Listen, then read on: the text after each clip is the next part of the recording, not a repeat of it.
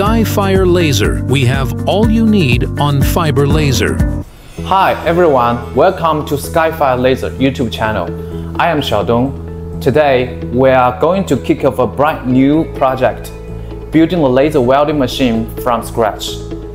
And in this series, we're going to showcase each single step of how we put these parts together. And from counting the parts to the final demonstration, we will cover it all. And you will not only learn how we put them together and know the mechanism of how they work. So let me introduce our technician, Jared. He is one of tech experts at Skyfire Laser, and he will be assembling this project with you all.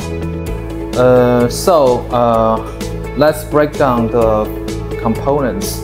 So this area is a laser welding system, including that wire feeder. This is a controller board. The controller board is the main brain of the welding machine. It controls the entire welding process and manages the signals between all the components. And this is the laser welding head. The laser welding head is where the action happens. It focuses the laser beam on the welding point to melt and join materials.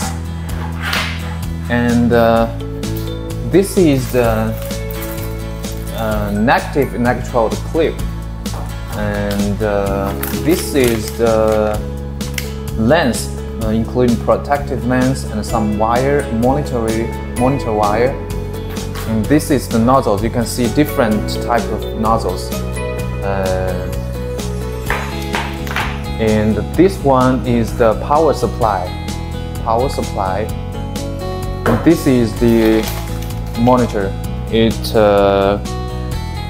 This one can show the welding machine status, settings, and the operation interface, making let us easy to monitor and control.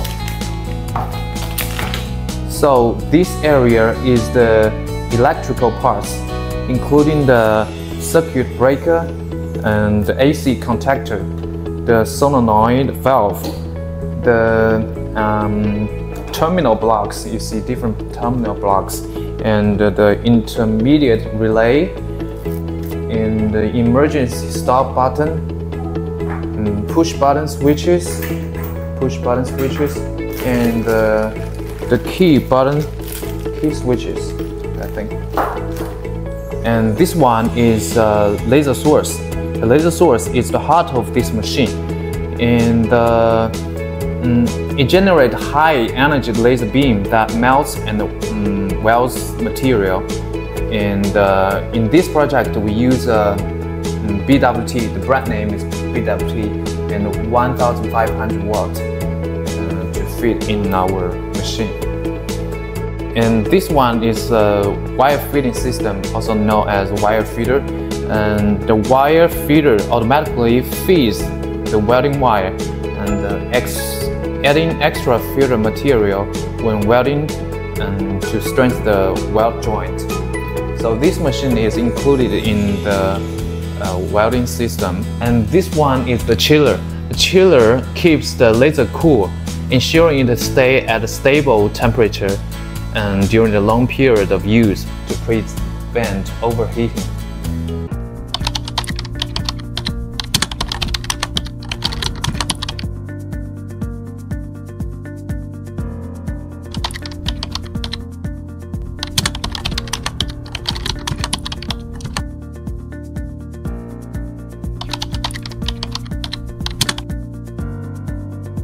That's all for today. In the next episode, we will starting wiring the laser welding system.